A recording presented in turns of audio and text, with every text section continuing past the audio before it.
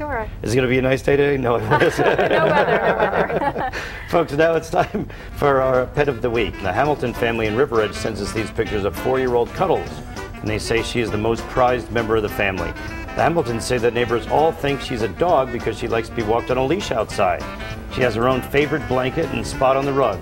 She stretches out on the carpet and rolls over on her side and when she's very content. She's also curious and likes to run laps around the house and check things out. In the morning, she runs back and forth in her cage because she knows she'll be getting raw string beans to start off the day. She's truly a beloved member of the family, and we really appreciate you sending those pictures of Cuddles. If you'd like your pet to be Pet of the Week, send us some pictures or videos. You can mail them to the address you see on the screen or email them to thepetstop@news12.com.